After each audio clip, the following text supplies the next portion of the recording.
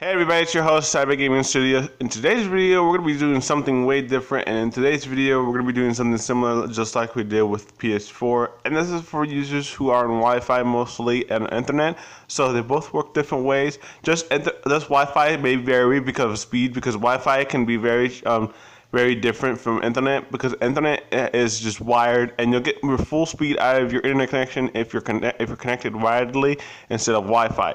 This will actually improve the speed and connection speed between your PS3 to OpenDNS, and this is a great way to do it. So if you want to actually find out how to do the same thing if you have a PS4 and not a PS3, I'll have a link to the description where you can check that video out specifically for PS4, and it'll show you instructions on how to actually set it up or set up easily. So in the PS3 is completely different from the PS4 because PS3 uses the XMB menu, and which is Cell OS, and then the PS4 uses the Orbis OS, which is from both are using FreeBSD.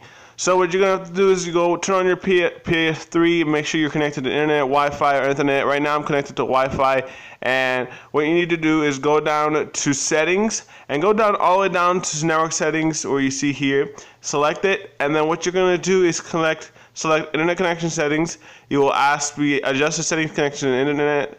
If making a wired connection, you must have an Ethernet cable connected. You do necessarily need it after this point if you're gonna click have Ethernet, but until you select either custom. So what we're gonna do, if you already have a Wi-Fi connection already saved, all you need to do is select custom and click wireless.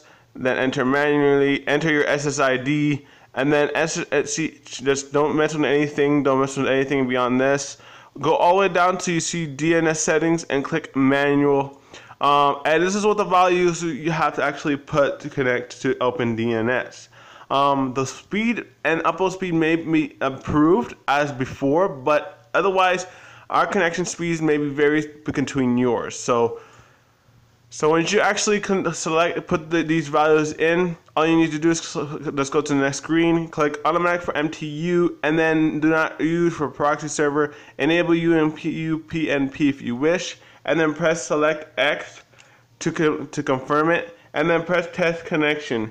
It may take some time depending on how many people are using your internet connection, or regardless, only actually 2 people is actually using the internet connection right now in my house. So it's gonna take some time to connect to OpenDNS, and right now it's just connecting really fast. And it's gonna check. This actually is the speed that takes a little bit of time, but as you can see here, it's 2.7 megabytes. But just remember, this before for me was about like 1.1 megabytes, and the upload speed was about 989 kilobytes per second. So that's a really big improvement right there.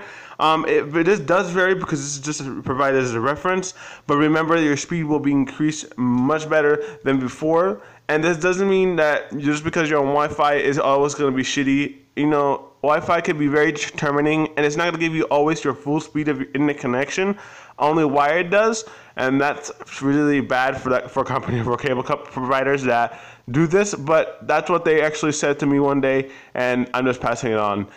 Thank you guys. If you guys thought this tutorial was alright, then pretty much you're all done. And then if you want me to test it, I'll certainly test it using an internet browser. And I think I do have a web page on here for the PS3 portal, I believe. And look how fast it loaded the whole web page. Look how fast it even signed me in so quickly. Look how fast it did it. I mean, the home page is going to be kind of slow really, because it's connecting to the PlayStation 3's home page, but it's all good. And that's basically it. Everything loads fast. Everything's fast. Everything's normal.